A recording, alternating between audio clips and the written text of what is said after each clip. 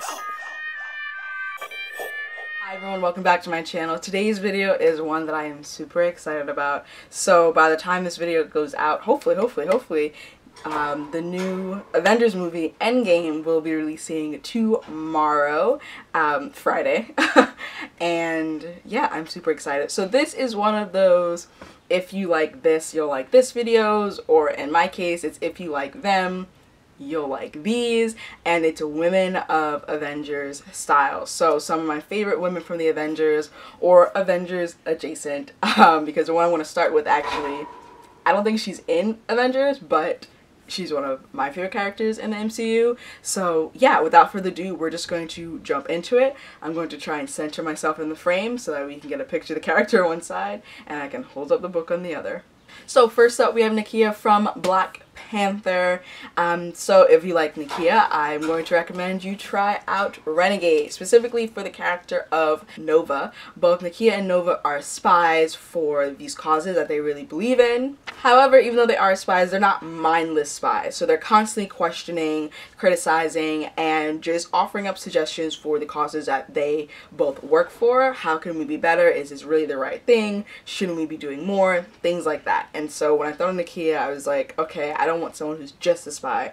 I want someone who is a spy with a conscience, and that's definitely Nova from Renegades. And if you don't know what Renegades by Marissa Meyer is, it's basically this world where there are superheroes and supervillains. You have the Renegades, who are the superheroes. They kind of run the government, they're the justice system as well, they're the police force, and then you have the anarchists who are anti that.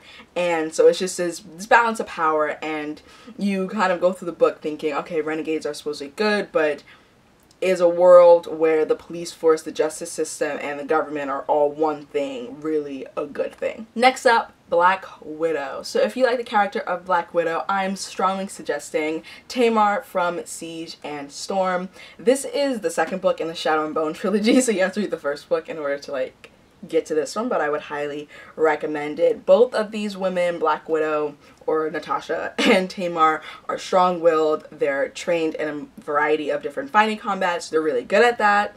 And they're just essentially really tough, strong warriors. I will say that I prefer Tamar over Black Widow, but that's just me. If you don't know what the Shadow and Bone trilogy is about, you basically follow this girl, Alina.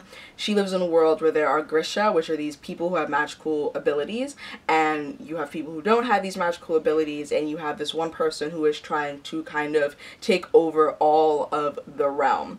And Alina discovers that she isn't as normal as she thought she was. Next up, Scarlet Witch. If you like Scarlet Witch, I'm recommending you read Letters to the Lost by Bridget Kemmerer, specifically for the character of Juliet Young. So both these characters, Juliet Young and Scarlet Witch, have experienced tremendous grief and losing the person that they were closest to.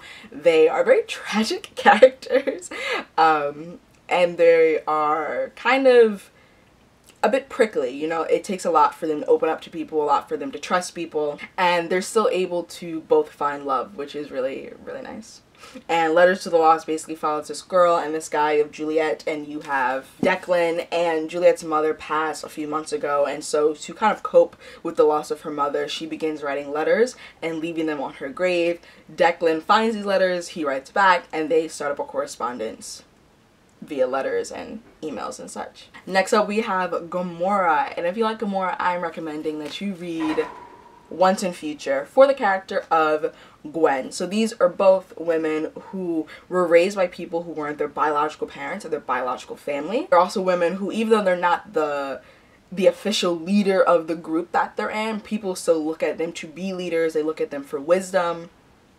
And they're very just grounded characters. And honestly, their love interests don't necessarily deserve them.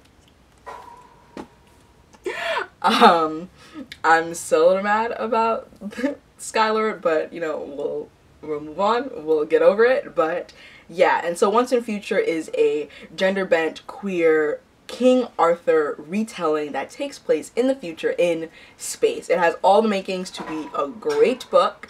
For more of my thoughts on this, check out my April wrap-up, which will be coming out towards the end of April, beginning of May. Next up, we have Okoye from, well, I mean, Black Panther, but she's also going to be in Endgame. So if you like Okoye, I am recommending that you read the Red Queen series for the character of Farley. This is the 4th book in the series. This is Warstorm. The other 3 books are in storage.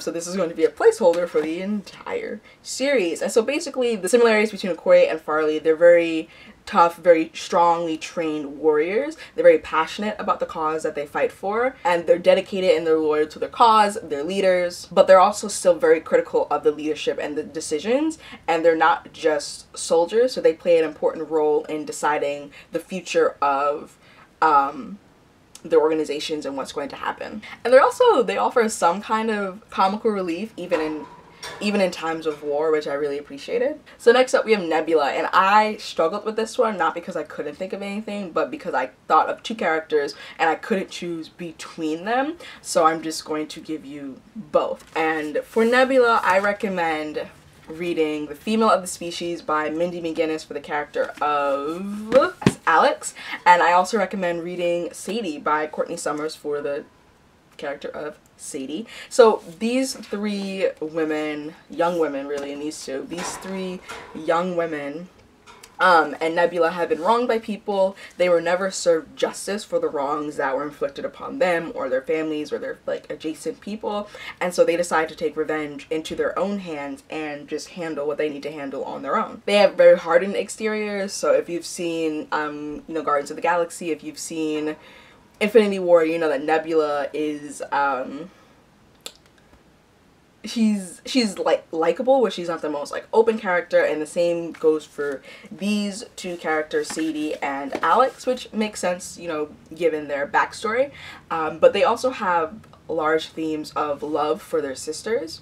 So that goes for Nebula, that goes for Alex, and that goes for Sadie. There's a lot of I love my sister and I want to protect her with these 3 characters, which I really admire. So next up is another character, another character who I could not just pick one book character for, and that is Captain Marvel. And so for Captain Marvel, I have 2 here as well. I have Carrie, I think I'm gonna go with Carrie's from the Dividing Eden series. This is the 2nd book, Eden Conquered. And then we also have Mare Barrow from the Red Queen series. So these are all women who have some sort of hidden, really powerful ability that they don't know about until later on in life. They're just expected to do their part and fulfill their role in society with no questions, and just kind of go on and not really question the status quo. They're very hard-willed, stubborn personalities. If you've seen Captain Marvel, you know that. The same goes for Carrie's and Dividing Eden and Eden Conquered, and then of course Mare Barrow and the entire Red Queen trilogy. There's also a lot of growth and a lot of character development between these 3, well, this one woman and these 2 young women. If you've ever heard me talk about the Red Queen series, you know If you've ever heard me talk about the Red Queen series, you know that Mare Barrow goes through some intense character development. Like, it's crazy. And these three characters are also very goal-centric, and they're very much about the greater good and how can they help others. So yeah, if you like this video, make sure you give it a huge thumb up. Comment down below, what are some characters you think really fit well with the Women of Avengers. Tell me some of the Women of Avengers that I missed, because I know I did not get all of the women in the MCU, because this video would be like twice as long. Make sure that you share this video with all your book-loving friends. Make sure you are subscribed and that you push the notification bell so you're notified every time I put out a new video. Follow me on all of my social media. As I mentioned before in my last video, the name of the channel has changed, and so there is a new Instagram to go along with that, so make sure you please go and follow me at BookinItWithAhtiya. Check me out on Twitter as well, and Goodreads, and I will see you in the next video. Bye!